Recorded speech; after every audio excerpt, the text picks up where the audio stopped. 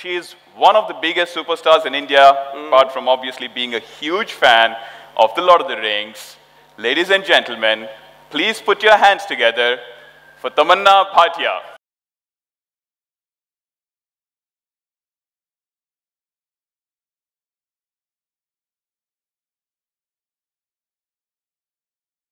So glad you're here with us today. All right. The only way to describe our next guest is super. A superstar, a super dancer, a superhero, and also a massive fan of The Lord of the Rings. All right, ladies and gentlemen, please put your hands together and welcome on stage Hrithik Roshan.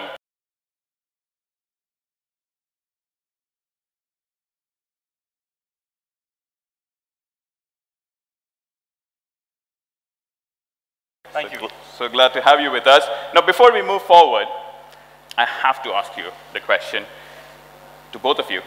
What about The Lord of the Rings, The Rings of Power, are you most excited about?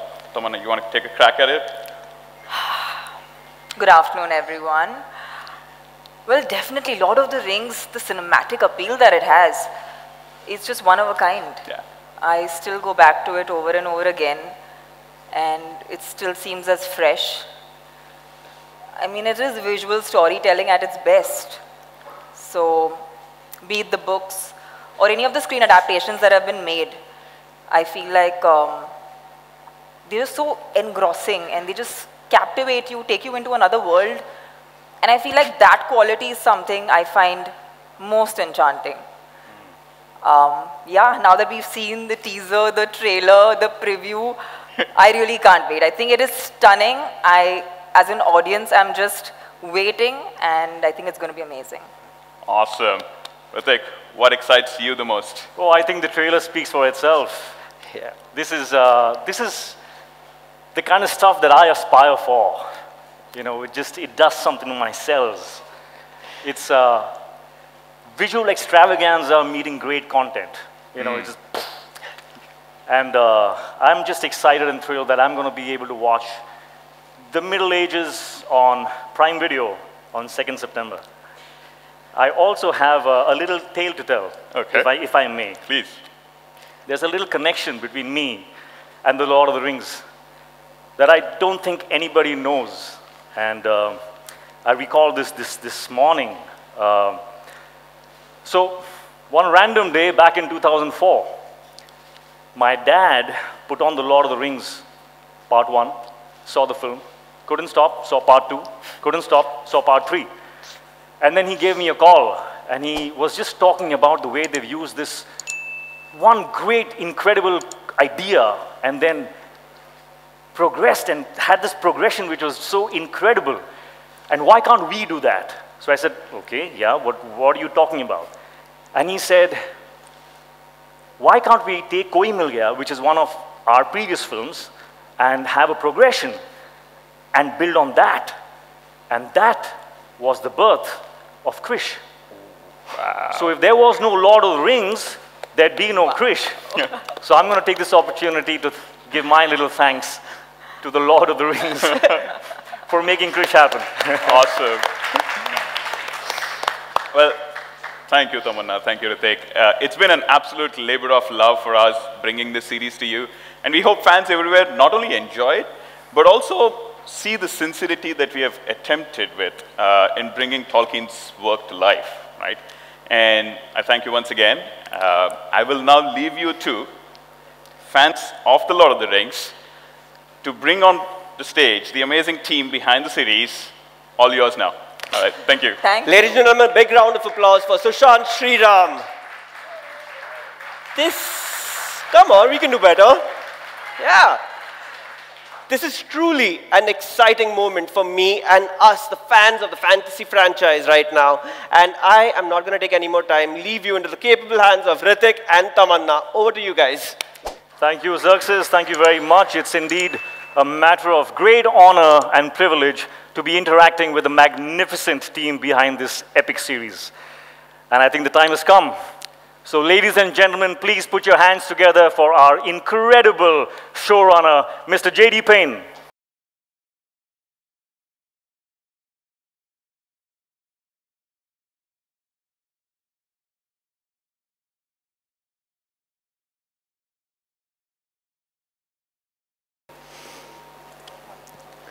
Hrithik Tamanna, thank you. Thank you both. Thank you. Welcome to India, Mr. Payne. Thank you so much for being here. We're so excited and delighted that you are here. Thank you very much. It's wonderful to be in India, and I feel like I had a very warm welcome. I had a few minutes to wander the streets, and like 2 minutes after I got out of my car, a holy man walked up to me and put a dot on my forehead and tied a bracelet around me and gave me a blessing. So I instantly felt blessed and welcomed in your country. So thank you. That says it all. It's going to be a huge success now. I believe it. That's how it works. Well, this is such an incredible, aspiring piece of work.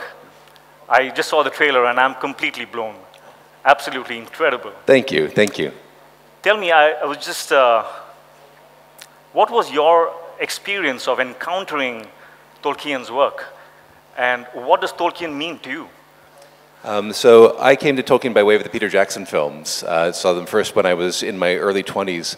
And they were one of the few films that came out when I was an adult that got into my heart the way that films used to when I was a kid. And from there I did the deep dive and read all the books and you know, got super into it. And now they've woven themselves into the fabric of my life. Very rare does a day go by that I don't reference something happening in my life by way of Lord of the Rings, saying I feel like Frodo carrying the ring today, or you know, when weddings or funerals come along, Tolkien quotes always make their way into my toasts or eulogies. So Tolkien is just part of my soul. I can see the passion, and it shows in your work. And you have your incredible cast here with you. Oh, they're absolutely amazing. Yeah, I'm really excited for you to get to meet them. I've always believed that, you know, casting is one of the most difficult aspects of filmmaking. How was this process for you? How difficult was it for you? Well, so we knew we had to get this right. The story we're telling is an amazing story. It's Tolkien's untold story of the Second Age. So we're telling the story of the forging of the Rings of Power, the rise of the Dark Lord Sauron, the fall of Numenor, and finally the last alliance of elves and men. And so to be able to bring that really to life, we knew we needed a cast that was really special. And so we had really two criteria for our cast. And one, they had to be amazing performers, but two, they had to have Middle-earth in them. You had to look in their eyes and feel like they could have stepped out of a magical portal and been from Middle-earth transported to our world. And so we auditioned hundreds and hundreds of people for every single role and found 22 needles in 22 haystacks. That's incredible. How long was the process? For quite a long time. I mean, it took basically a year to find, you know, our entire cast. That's incredible, absolutely incredible. And is this the first time that you're working with Amazon Studios? Yes. What was that experience like? Amazing. So Amazon decided that they wanted to put on this enormous adaptation of Tolkien, and they had a huge ambition, and our ambition matched their appetite for what they wanted to do. They went out and got the rights to it, and then they basically said it's a wide open field, and so they opened it up to Hollywood to say, like, who has an idea for how they'd like to take this material and tell a story. And my partner and I came in and pitched a way in, and they got excited about it, and since then they have been incredibly supportive. They've given every resource necessary to realize Tolkien's imagination on the grandest scale possible. Wow, that's incredible. They're amazing. It's been, we've been very, very, very fortunate. I'm so glad you had a great experience. I mean, it was a fantastic experience. Like, you know, and I've worked with every studio in town in Hollywood, and Amazon has been amazingly supportive. I have one last question. How many days did it take you to shoot? Oh gosh, it was well, you know, so we had COVID that was in the middle of it, so we shot 20 some odd days, and then COVID you know, interrupted us, and we were on a hiatus for about 6 months, and then so I mean, it depends on how you count first unit days, second unit days, stunt days, VFX days, but something like 300-ish. Count them all. Sort of, yeah, 300-ish. You know, yeah, and so a gargantuan schedule. I'd say that's inspiring. Guys, can you imagine my state as to how badly I'm fangirling right now? Like, J.D. Payne, Hrithik Roshan. J.D. Payne, welcome to India. How has it been for you? I really want to know. Oh, it's been fantastic. It's been really fantastic. I've dreamed of coming to India my entire life. I've admired this entire country from afar, and had Indian friends since I was a young boy. My first Indian friend was Hrithik Bhatia, that I used to play soccer and football with when we were 10 years old, and you know, and I've had Indian friends ever since, and so it's beautiful to finally come to this wonderful, wonderful place. I'm so glad you feel that way. Now I'm going to dare and ask you this question. You are an epic storyteller. Star Trek, guys, there's nobody who hasn't seen it. It's not possible. So, I mean, this is something that's a familiar ground for you in terms of scale and, you know, storytelling. But was it daunting for you to attempt material that's fan following, which is so widespread, and for them, this material is so sacred? Also, was it any kind of pressure while you were attempting Tolkien's work? Well, I mean, the biggest pressure was the pressure that Patrick and I put on ourselves, simply because there's such a need for what Middle-earth can bring to our world. There's a real darkness in our world right now. There's a lot of people who are in a lot of pain. Political darkness, economic darkness, social darkness, just a lot of challenges. And Middle-earth speaks to people in their soul. It's one of the reasons why Tolkien's work has been, I mean, next to like the Bible, the Quran, and certain writings of Mao Zedong, Tolkien has been the most selling work of all time. And I think that's because no matter what country people come from, no matter what background they have, when people find Tolkien, it goes past all of those other things and finds them in their heart and in their soul. And so we felt like we needed to capture that special feeling of Tolkien. Because really the Second Age, the story I mentioned a moment ago, Tolkien sketched it out, but he didn't do it in a ton of detail in a lot of parts. So there was a lot of things where we had to very carefully excavate what he had shown us, but then also to continue to connect the dots and fill some of the gaps in where necessary. So we tried to do that in as Tolkienian a way as possible, to be able to bring that light and that feeling of Middle-earth. And I could say that one of my best moment so far was we showed some Tolkien superfans about 20 minutes of the show, and we were sort of flies on the wall sitting in the back of the auditorium, and I heard someone ask, well, what did you guys think of it? And one of them said, you know, it just feels like Middle-earth. And I spontaneously broke into tears. And I was like, that's all I wanted to accomplish. That is amazing. Well, हम पहली बार कर रहे हैं यार, एक ताली तो मार लो हमारे लिए. Thank you, guys. Yeah, I think it's been so nice, you know, knowing these things from you. But I really want to meet the cast. Yeah, the entire cast. Totally excited to bring them out. Yeah, I'm happy to introduce them. Shall we? Yeah, guys, you want to start walking on out, and I'll give introductions as you do. I think first I see. Stand up. Do I see Nazanin Bonyadi? I think is our first one back.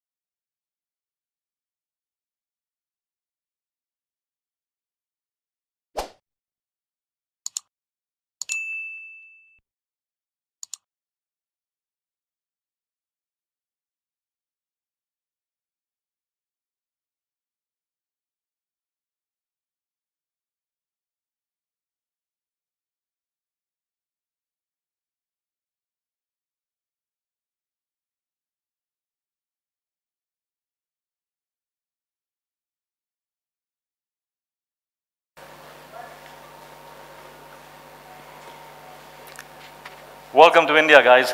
Thank you. It's amazing to have you guys here. And all the best. Good luck for this. It looks incredible. Robert, I have a question for you. You're playing one of the most famous Elven characters, Elrond. What does Elrond mean to you? And how do we meet Elrond in the Middle Age in these series? Yeah, well, it's the second age, so he's much younger than the trilogy or anything like that. He's half elven, which is a sort of unique thing in the elven world. He's young, he's ambitious, he's serving his king, and yeah, curious about different cultures and stuff. Was it fun? Very fun. Very was it fun. hard? Very hard, yeah. Yeah. Then it was fun. Nazanin, can I ask you a question? Yes, please. So you play Bronwyn of the Southlands. Yes. And she's a healer. So what we've seen in the trailers, she's extremely powerful, yet she's nurturing. So from where did you draw the strength to play a character this magnanimous? Thank you for the question. It's so good to be back in India. And thank you for your warm welcome and hospitality. I love playing Bronwyn because she's so multifaceted. She's, as you said, a healer, a single mother to a rebellious teenage son played by Tyro, in a forbidden romance with an elf Arondir who is tasked with watching over the Southlanders. I play a Southlander who historically, her ancestors chose the wrong side. They chose evil over good, and she's trying very hard to redeem them. What I love about her is that she is very resilient and strong, as you said, as well as nurturing. And I was going to be a doctor before I started acting. I have a degree in biology, so that side of her, the healing side, resonates with me. But also her determination to redeem her people and to liberate them from the forces of evil of their past, the shackles of their past, really resonates with me as an activist, because I'm a long-time activist for my homeland, Iran, human rights activist. And women in Iran and in many places in the world are at the forefront of the move towards democracy, freedom, and human rights. And so that's where I drew inspiration. That's amazing. That's amazing. And may I just say, I have seen your work, and I think you're an incredible actor. And thank you for all the wonderful things that you're doing and you're standing for. Thank you very much. Thank you. Excellent. Tyro, my man. How's it going? You play Theo, right? Yes. And you're the youngest of them all. Looks like it, yeah. What was it like? What's the experience, man?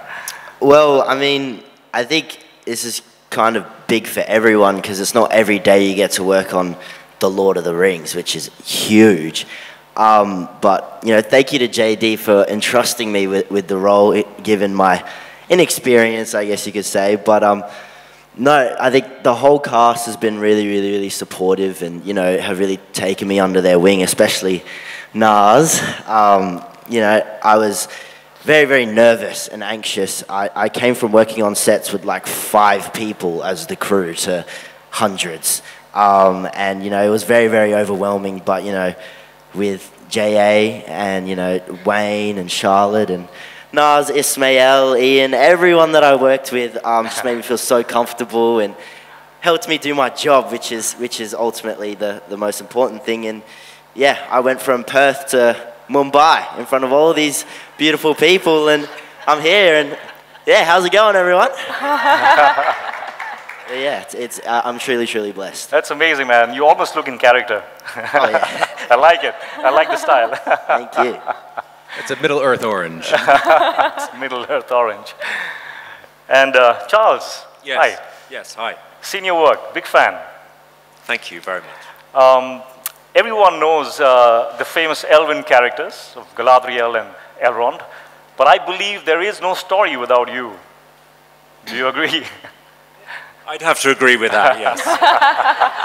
Good answer. Although, no, obviously there are many, many other stories and themes in Tolkien and in our show, but ultimately the story of the Rings of Power is the one that brings them all to a head. But that's what's so interesting about Tolkien. For such a major storyline, he gives Celebrimbor very little page space. He's mentioned briefly, and those contradict each other, those mentions. So what our hunt, the showrunners, myself, the heads of department, the directors and the writers, is to find the hooks that Tolkien has given us, hang a few things on there, see how that goes, and then rummage around in the wardrobe a little more, see what else one can find in there, a few more hooks, a few more bits and pieces, hang it all up and see how it looks. And it's also the first time that Celebrimbor has been featured in a live action adaptation of Tolkien's stories, so I'm very much looking forward to seeing what you all think about him. Amazing.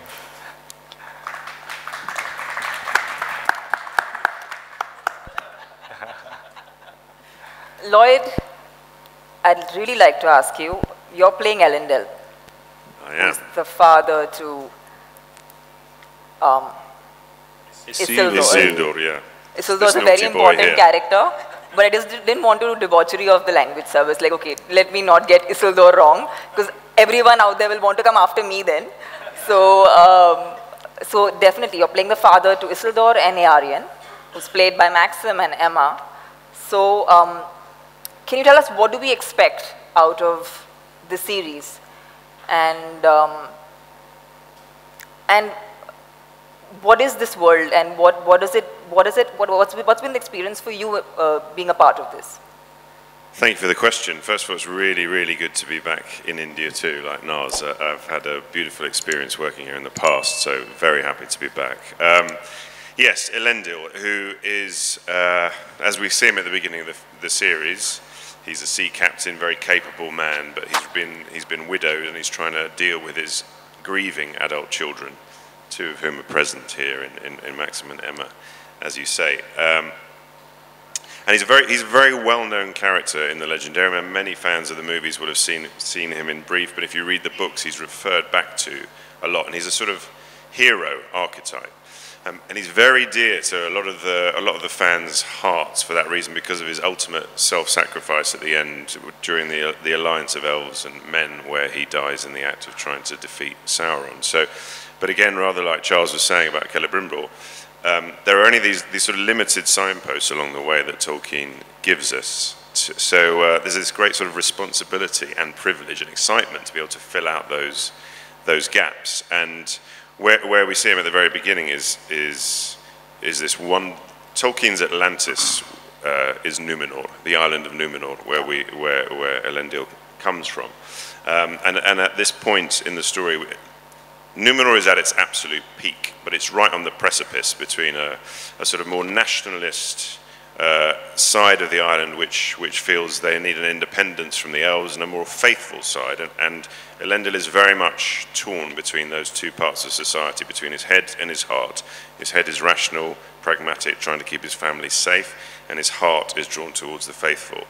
And something of the schism in that society is also reflected deep in the family within his children, so that there's a lot for him to deal with at the beginning, and I'm very excited to chart this man through that journey. So yeah, I'm very, very privileged and very excited to be here. As an actor being on the set, the adaptation of Numenor, nobody's ever seen this world. So how is it to be on a set which so many people have imagined but never really seen? You were actually there, so what was the experience like?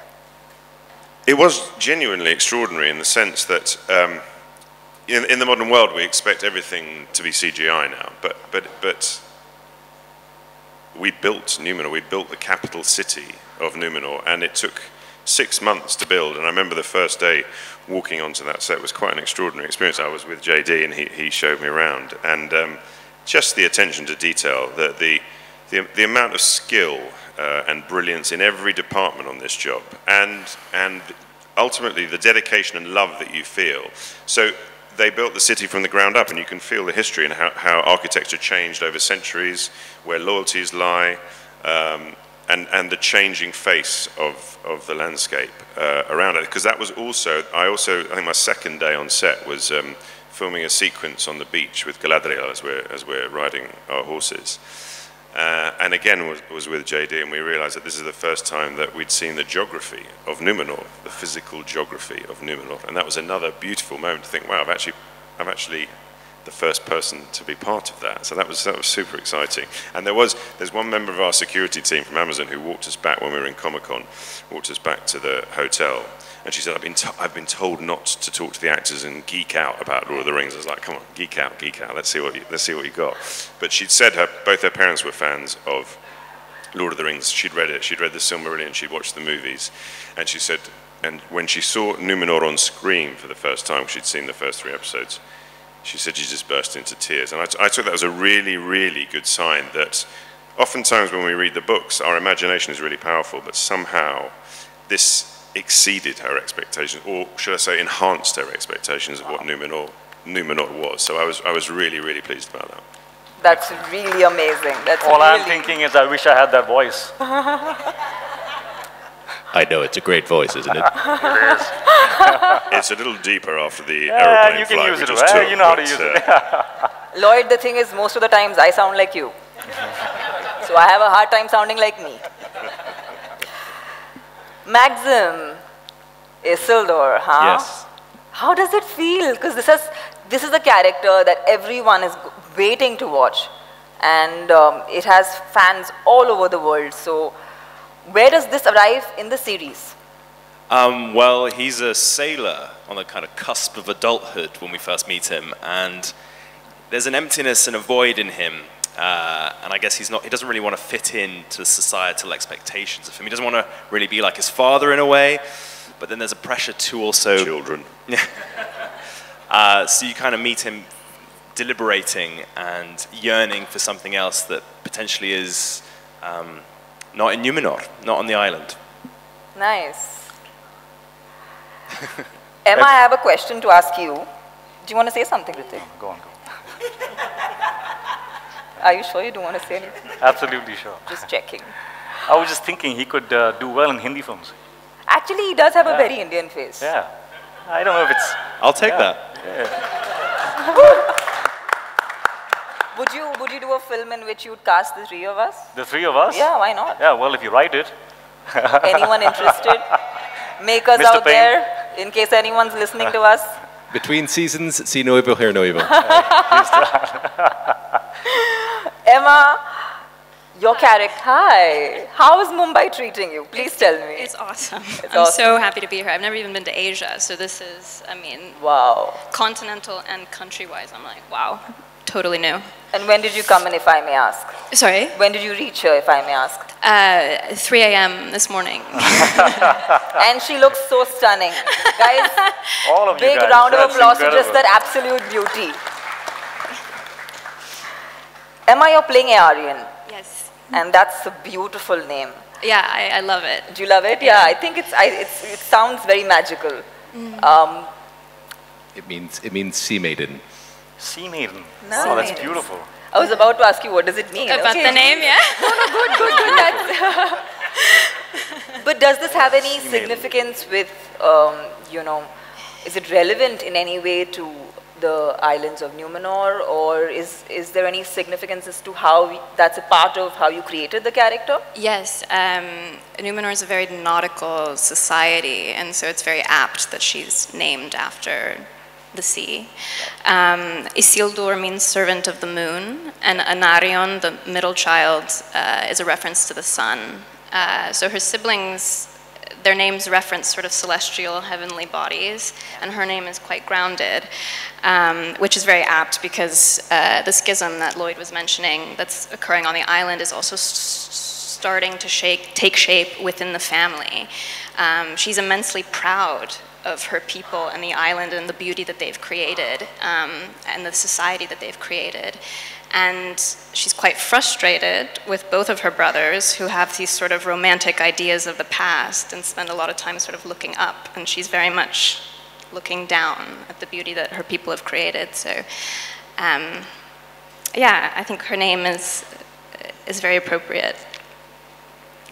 It's a beautiful name indeed. And Markella, hi again. Hello. You play Nori, a Harfoot. Yes. Am I saying that right? Harfoot. Yes, you are. It wasn't working before. Yes, I do. I play Harfoot. Harfoot. What is a Harfoot?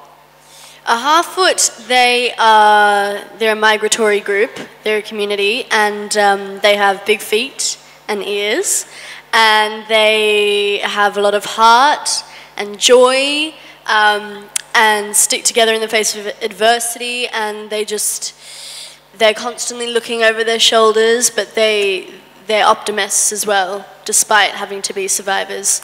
Is there anything specific that makes them special to you? I think that they don't see their vulnerability as a weakness. I think that Wow. they're able to I like that.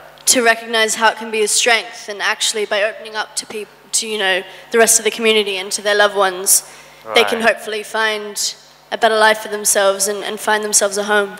Right. And Megan, you, hi Megan. Hello. You play Poppy, who is best friends with Nori. Yes, I do. Right. And what can we expect out of this friendship? Poppy and Nori's friendship, they are very much the yin to each other's yang. Poppy is sort of the more cautious out of the two of them, and I think it's safe to say Nori is the more adventurous of the two of them. So that already tells you quite a lot. But Poppy sticks by Nori's side throughout the series, and that is sort of like an ongoing theme, I think. But she does that because she finds it important. She has such a love and loyalty for her friend. And she finds it, Markella has already mentioned the community, and in the community they have a very specific set of rules. And they're very important in order to ensure everybody's safety. And Poppy really believes in those. And so the reason that she follows Nori is for protection. She believes that that's the best way to protect everybody, community included. So they get up to a lot of adventure and a lot of mischief. And a lot of fun. Sorry. Did y'all know each other before the No, shoot? We didn't. We met on the day. On the Maybe day. like a couple of weeks before we started filming. But it was really nice because we got to sort of hang out and call it work. That's nice. Yeah, it was really nice. That's nice. They're like sisters, these two. It's amazing. And Sarah, you have been a fan of the books and the films, and now you get to play the matriarch of the Brandyfoot Harfoot family. I do, yes. Wow, what was that like for you? Well, it's amazing. I just suddenly realised there's 3 parents here with naughty children. Actually, that's a bit of a theme of today. I haven't actually done interviews with the other parents here, so it's quite funny.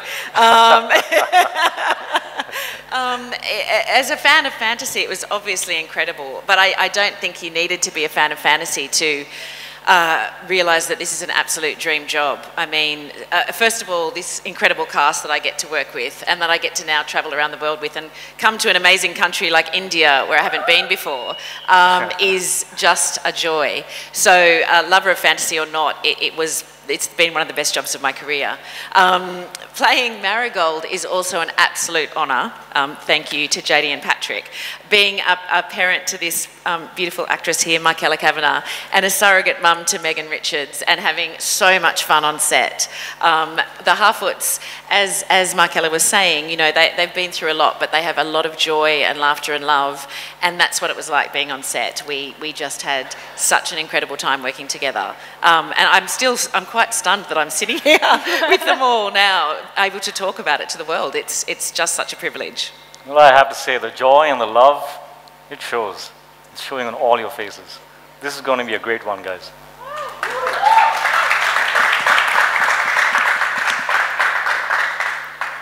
JD, to round this off, do you have anything that you want to tell our lovely audiences? And also, do my elfish ears make a cut? I'd like to know. They're wonderful. I mean, you would actually have to cut them a little bit to help them make the cut, but but they're close. They're close. Okay, good. Let's talk. Have your people call my people. That sounds like a plan. Well, I just wanted to reiterate what a special group of people you have in front of you right now. It's been my great joy to work with them each over the course of several years now, and I look at them each and have a dozen stories that pop into my mind for every single one of the people here. And you're just getting a small taste of it now, but each of them in some moment of the season will take your breath away. They truly have that special something that is part of Middle-earth that is inside of them that they've managed to capture with these characters, and the world is going to discover it very soon. And also, a few last things I'd love to say is that I take it here, many people are fans of Tolkien, but if you haven't ever experienced Tolkien before, if you've never even worn a ring before, and have no idea what, or if you wandered off the street, or if this is reaching someone who hasn't experienced Middle-earth, you don't need to know anything about Tolkien to enjoy this show. You can walk in off the street having never seen any of the movies, having never read any of the books, and the show will sweep you away and tell you all that you need to know about Middle-earth, and then hopefully point you back to the books because they're really worth doing the deep dive on. They're books that really stay with you and get inside of you in a very unique and special way. This is a time in the world when we need a little bit of Tolkien and we all need a little bit of Middle-earth. So we hope that you're able to enjoy the show and feel that special thing that each of these people has been such a foundational part of bringing to life these years. So thank you very much for having us here. We really appreciate it. It's amazing. Thank you.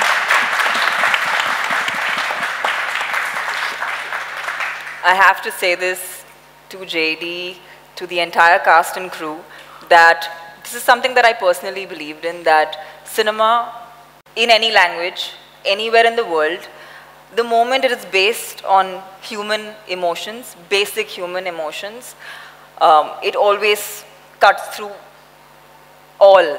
There's no language needed, there's no country needed, and I feel like that faith that I have in the cinema that I want to do has been reaffirmed by Rings of Power. So thank you all for coming here and being a part of this press conference. We're so excited for this and we can't wait to see the series. Thank you so much, Tamanna, and thank you, Hrithik. Thank you very much.